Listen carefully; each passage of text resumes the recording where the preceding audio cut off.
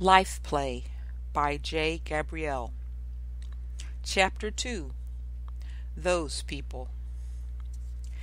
TC sat at the breakfast table in the RV that she and Charles now shared. It was a relationship of convenience. She had to live somewhere, and he had offered to share his home with her.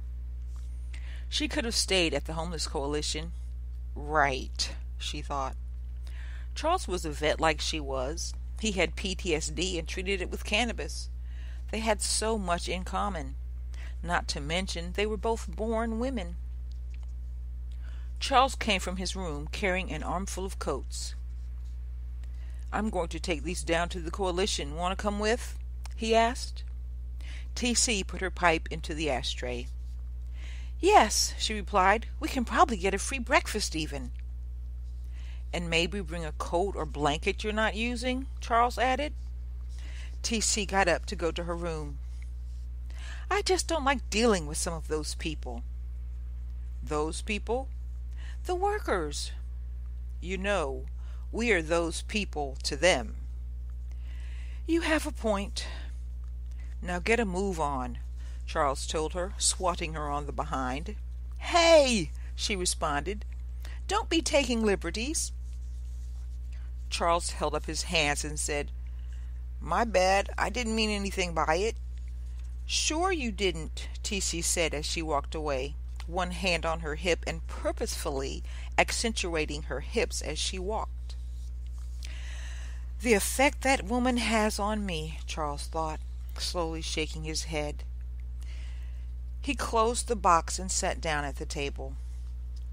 Not one to smoke and drive, Charles added a dropper full of cannabis tincture to his coffee. He wished he had this when he had a panic attack a few months back. He was glad TC was there. He loved that woman, and he decided to keep that to himself. They were already on slippery ground with all the wordplay they'd been doing.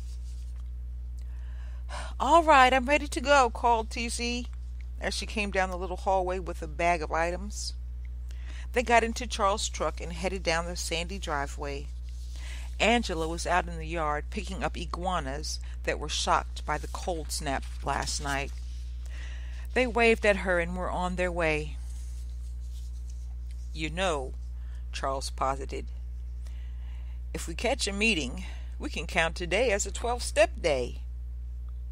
"Did you know that if we keep playing around like we've been doing, we'll be working on a 13th step?" TC informed him.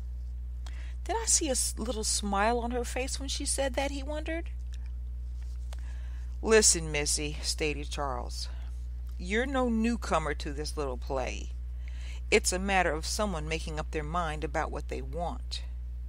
TC knew he was telling the truth. To be continued.